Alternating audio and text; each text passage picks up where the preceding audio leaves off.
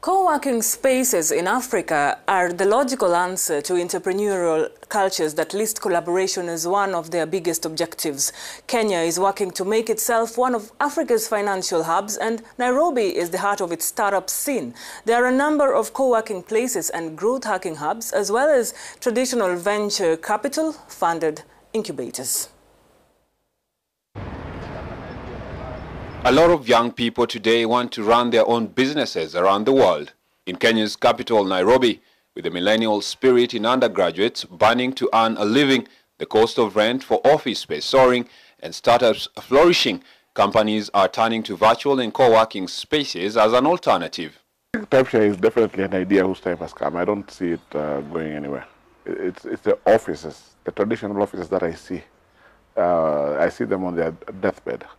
But as far as time, really you just use the office for when you need it. You pay for what you're using. It's like a meter. It's like a taxi. When Uber came or such like things, Taxify or whatever, they put the traditional taxi people out of business, and I don't see them coming back. According to Knight Frank's 2017 Global Property Index report, growing volume of capital is targeted at sub-Saharan Africa real estate investment and development, while rapid population growth and urbanization are key drivers of property market activity across sub-Saharan Africa. If it takes a whole village to raise a child, well, maybe it takes a co-working space to grow a business. And you can see why it's all appealing. I can have my coffee right here when I come in the morning in an environment that is cushioned to serve my needs. I can meet my PR agency right here and my graphic designer through a referral. And at the end of the day, I can meet my web designer by sitting right next to them. We've been here for quite some time.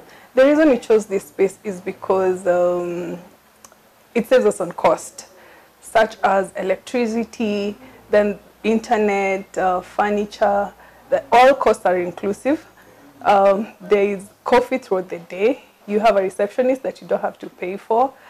You get access to the boardroom. It also provides us with a good platform to network because there are so many startup businesses. So you get to share ideas with other people. Co-working now boasts a range of users across different industries, a trend expected to accelerate as 2018 approaches, with Kenyans like Faith Imani and her partners choosing to venture into the business itself. Something interesting about us is I have two partners, ladies. We have Daisy Nyaronge, who is our CSO, and we have Aida Goko, who is in operations. And we both met at our previous employer, which was the same environment as the one we just started. The fact that we know what we are targeting and what we are in for makes us a bit unique. So in the next 5 or 10 years, we see ourselves bringing in more entrepreneurs from different arenas, not only now in Nairobi, but also in other dynamics in other countries. Guys who come here in Kenya and they're wondering, where can I work from? The burning question, however, is, are co-working spaces the solution businesses have been looking for? Or is it just an expanding bubble that is going to burst? I don't see people abandoning that concept. It's a good concept. You just use what you need. Because of the digital technology which we are in, a lot of people now really don't go to the CBD for businesses. Don't really see it. There will be copycats who will try and cash in, but a lot will be left on the wayside.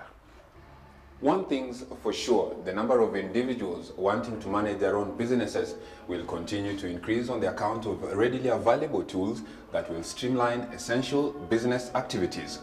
Robert Kodingo for Africa News.